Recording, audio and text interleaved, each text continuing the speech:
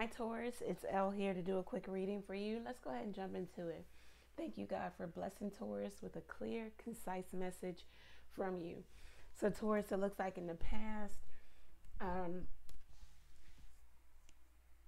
you kind of systematically did something. You planted a lot of good seeds. I don't know if this is karma or this is just like investments or money. Uh, Things are going to pay off for you. Uh, it looks like you did something ritualistically, or you have like some type of routine or regimen. I don't know if it was like you putting money to the savings account, or I don't know, you just was like putting it up so that you could have something to draw from. It looks like in the now, in the present, the Ace of Pentacles, there's some opportunity being handed to you by way of the divine. Opportunity to grow something, start something. This could be anything. It's just like you understanding that you could really do something for yourself. It talks about the highest level of psychological development. You could have been saving your money. So this could be like opportunity to move or get your own place or apartment, home, whatever. You did something like ritualistic, like I'm going to save this amount of money each and every week, every other day. I don't know. It's just like you did it. You stuck with it. The King of Pentacles in the near future, you know, it looks like you're going to be at a place of easy street, or the money is working for you. Whatever you put your money to, whatever you are doing, it looks like it's paying off. This could even be residual. I just got residual.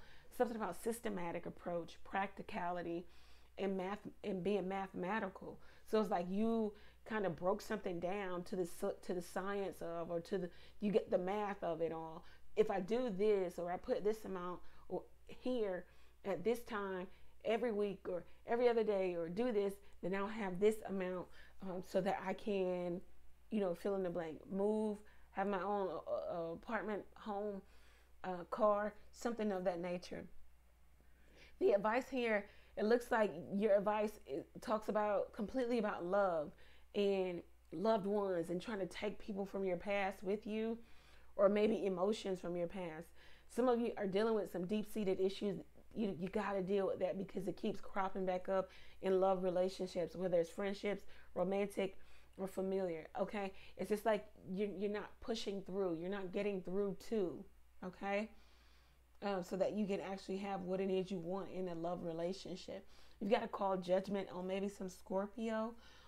Yeah, some Scorpio energy here. Or if it's not a Scorpio person, it's the deep, it's the, think of Scorpios as deep stagnant water. Sometimes in the flip side, or the low vibration of Scorpio, it's a deep murky, you know, swamp water. You don't know how deep that water is. You don't know what's under that water. And it's like that's your emotions that you haven't dealt with, the suppression or the repressed emotions here. And it's like it could come from, you know, past relationships where you weren't treated the best, you didn't get what you wanted. You've got to deal with that so that you can actually move forward, so that you can actually have what it is you want. For some of you, you think about leaving a relationship or a marriage.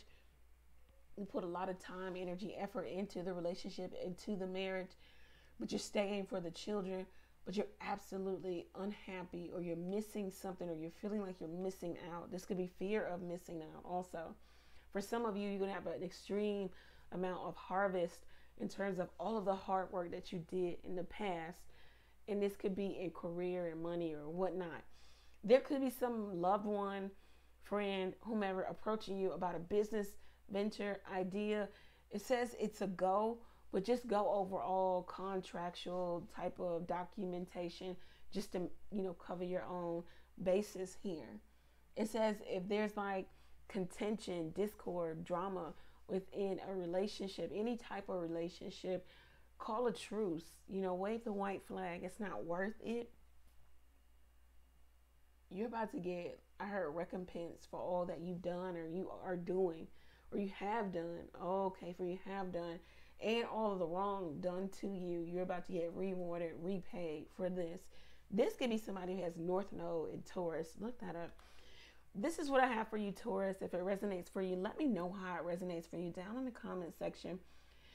Oh, they just showed me. So some of you have been dealing with somebody who was married for a very long time. You knew that this person is married or already coupled, you know, right now, all they want from you is the opportunity to have a new sexual encounter with you. And in the near future, they're going to stay married or be married or continue this. And it's always going to be, I don't know, like some type of love affair where you miss out or you don't get what you want or you end up missing them. And you're going to have to come to a place eventually of deciding, is this your life? Is this what you want to be second string? Okay, that's what I have. If it resonates, go over to the website, book your reading there, ask a question or two by texting it to the number below. You can also donate to the channel by clicking the Buy Ella Coffee link. I do drink coffee. I like it. You could buy me a coffee. If you took something from the reading, yes, go ahead, give something back. Thank you to those who do so. If you want to be around business-minded individuals, go ahead and book your discovery call with me to see if I can be of assistance to you. And if you want to just congregate with business-minded individuals each and every month, join the KTMG, keep the momentum going, monthly conference call where we go over practical and spiritual advice as to how to start, maintain, and grow your business. Okay, I'm live every Tuesday, Thursday, and Sunday at 9:30 p.m. Eastern Standard Time. Thank you. Many blessings to you. Take care.